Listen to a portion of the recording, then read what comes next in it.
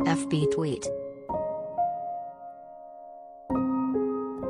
Pinterest email send text message print. Meghan Markle and Prince Harry are celebrating Easter on the sidelines for the Invictus Games.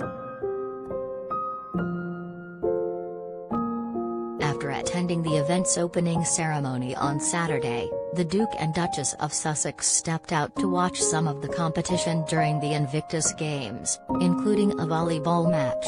Meghan, 40, sported jeans with a white coat, while Prince Harry, 37, wore the Invictus Games logo on a black quarter-zip sweater. In addition to meeting and posing for photos with a number of the athletes, Meghan and Harry also bent down to give pets to a competitor's dog.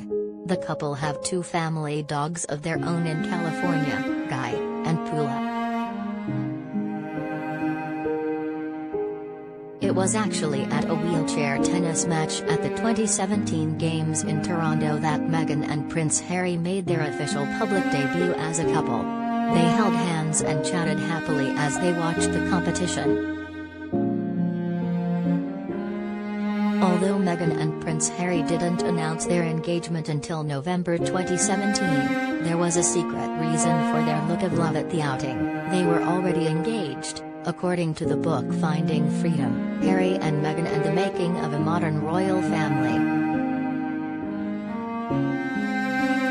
Meghan hinted at the big news in a subtle way. She wore a classic white button-down shirt dubbed the husband shirt from her designer friend Misha Nanu's collection. At the Sydney Games in 2018, Meghan and Harry headed out on the water, in matching Invictus Games jackets, to get a good view of a sailing event in Sydney Harbour.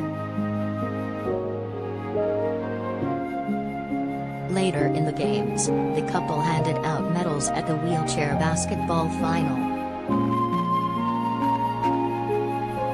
In 2014, Harry, who served a decade in the British Army and 2 tours in Afghanistan, was inspired to establish the Invictus Games, a Paralympic-style competitive event showing the unconquerable spirit of wounded, ill and injured servicemen and women. The Invictus Games have previously been held in London in 2014, Orlando in 2016, Toronto in 2017 and Sydney in 2018. They will next take place in Düsseldorf, Germany, in 2023.